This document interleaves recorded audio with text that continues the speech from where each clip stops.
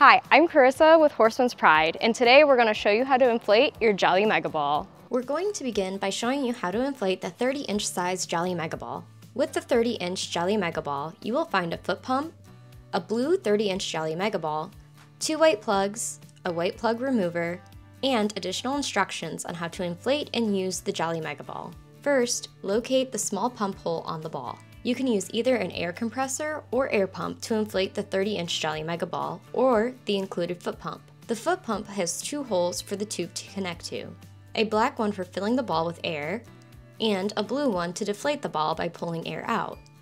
Since we'll be using the included foot pump to fill the 30-inch Jelly Mega Ball, we're going to connect the tube to the black hole.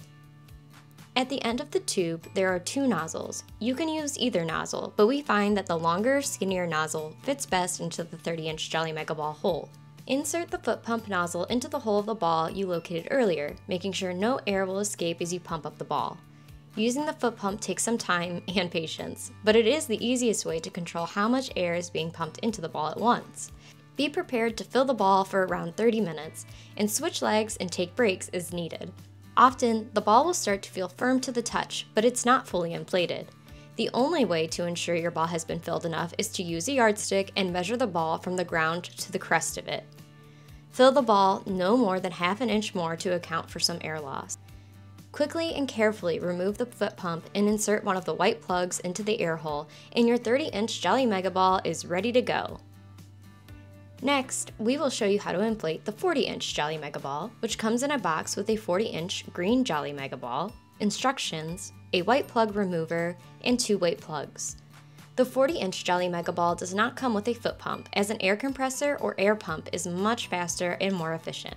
We will also be showing you how to put a cover on your Jelly Mega Ball, which can be bought separately for each size.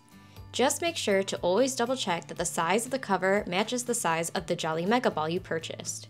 You will want to locate the Velcro opening on the cover first, and then find the air hole on the Jelly Mega Ball to ensure it does not get lost within the cover. The easiest way to insert the ball into the cover is by rolling it up first and then sliding it into the opening. Use gravity to help you pull the ball down to make it even easier as you go.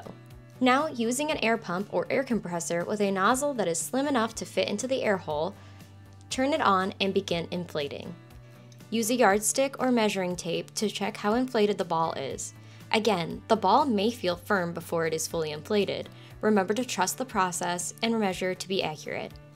When using a cover, it's even easier to tell if the ball is inflated all the way, as the cover should fit snugly around the ball with very little give when you pull it.